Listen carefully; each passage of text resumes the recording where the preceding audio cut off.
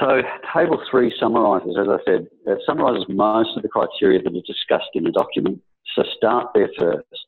However, the document really does expand on these criteria, so read that in detail. Field monitoring is tough, it's unpredictable, but it's where these treatment systems operate every day, as Al said. And whilst lab testing will provide repeatable information in a controlled environment, that's exactly what isn't there in the field. As you can see in this figure, natural events like this one have a variable hydrograph, where a pump typically provides a plug flow, which is the red line in this case. Yes, you could use a variable speed pump, and you could program it with a variable hydrograph like this, but then you have to dose your sediments and your phosphorus and your nitrogen as your pump changes. And that's a level of complexity that, talking to most of the labs that I do, many of them aren't prepared for that yet.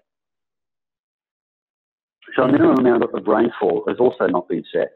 And the reason for this is because it'll be driven by the amount of samples required by the laboratory. That and the fact that your catchment will produce runoff depending on the impervious fraction of your catchment, your land use type. A small storm on a large catchment might produce enough runoff to give you a valid sample to take to the labs, but a small storm on a small catchment might not. So rainfall depth is really another surrogate.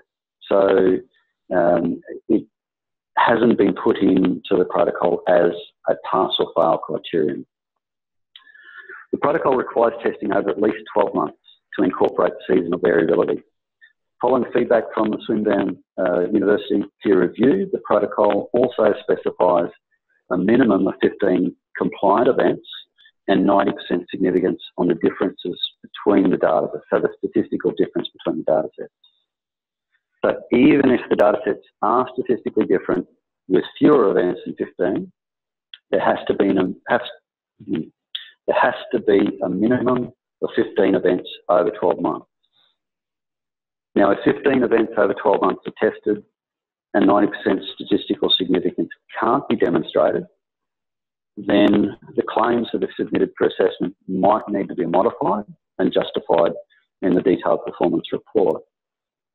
The alternative is that you might continue to test until that statistical strength improves, but the protocol doesn't insist that you keep testing to get that 90% significance, because for some pollutants and on some locations that might take 300 events to achieve. So the protocol recognises a pragmatic endpoint there.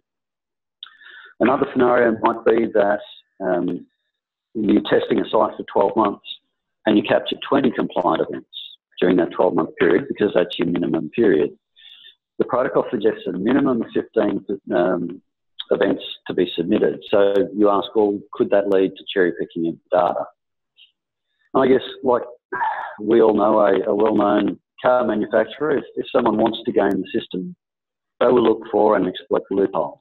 But I've got some pretty good faith in the qualifications of the candidates and nominees on our independent evaluation panel, and I'm pretty certain that they will identify that the environment doesn't produce straight line and perfect correlation. So I'm pretty confident that that will be caught by the IEP. And look, I suppose personally, would you really want to risk spending all that time and money to submit it and have the auditors expose a fraudulent claim and reject the application? That, to me, that's a pretty big risk to take.